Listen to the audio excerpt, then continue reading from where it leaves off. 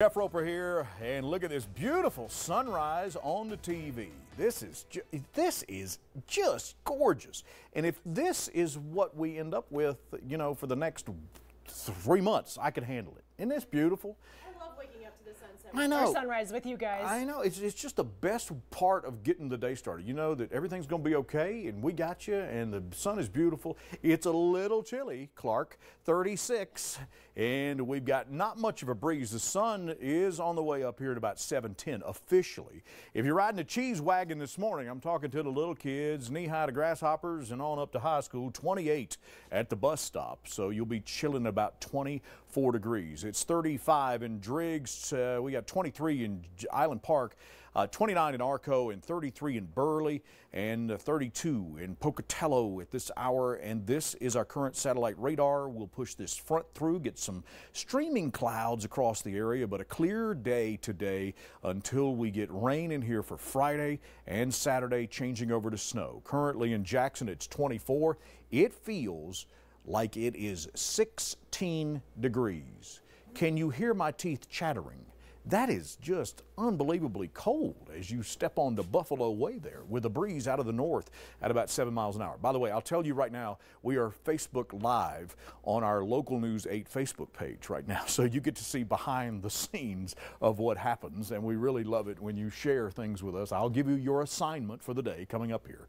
But temperatures this morning in the 20s and 30s, and by the afternoon we'll be into the 70-degree range. The winds are going to pick up later on with some fronts. We're going to have 10 to 15 mile-an-hour winds. As we get into Friday, they pick up even more, about 30 miles an hour into Saturday morning.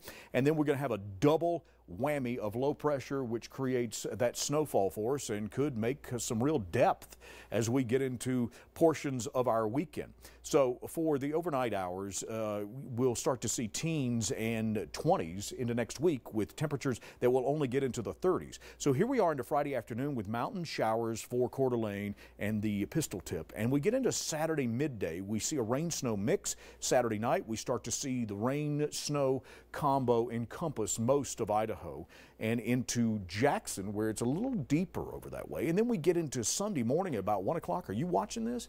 Because this is where things are really going to start falling out for us, and we could see up to a foot of snow in our area, and we'll see continued snow showers as we push on through Saturday and Sunday afternoon. So that's how it shakes out. All right, here is your Local News 8-day forecast for your neighborhood. It's going to be 66 in Afton, 71 in Malad. So we're hitting record high or close to record high temperatures. I don't know if we're going to get there or not because of the cloud cover. Into the Upper Highlands and into the Teton Valley. 61 in Jackson. It'll be 57 in Yellowstone, 59 for DuBois, low to mid 60s for St. Anthony and Rexburg. And then we head over to Salmon, where it'll be close to 70 today. Chalice, 70 degrees. It'll be in the lower 60s on into Mackay and Arco, around 70 degrees from IF into the Golden Valley, and 71 into Pocatello, and 68 in American Falls. Look at that beautiful sun to start with today.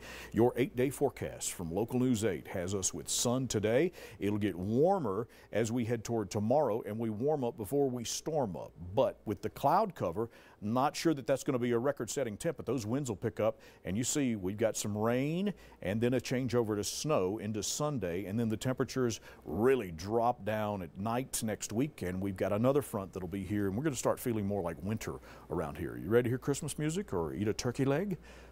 Pocatello, 70s for the next couple of days, and it'll be right around 62 for Saturday, and we'll be in the 50% ranking for snow on into Sunday with temperatures right there in the 30s. Blackfoot, same story. Chilly conditions into next week. We'll be in the teens overnight. Rexburg, good looking start to the day. Upper 60s by tomorrow, and rain, then snow, and 30s into next week. And of course, you should download our app before this winter weather hits, and that way you can keep up with it anytime, anywhere, and you can send us photos too. We'll be in the 50s down to the 30s in Salmon with the winds picking up, and you get the rain first. Jackson at 60s, and then we see a good chance of rain turning to snow into Sunday, and temps will be right there in the freezing zone. Here's your assignment. Share the last video you recorded on your phone with us. Hashtag random 208-534-9957.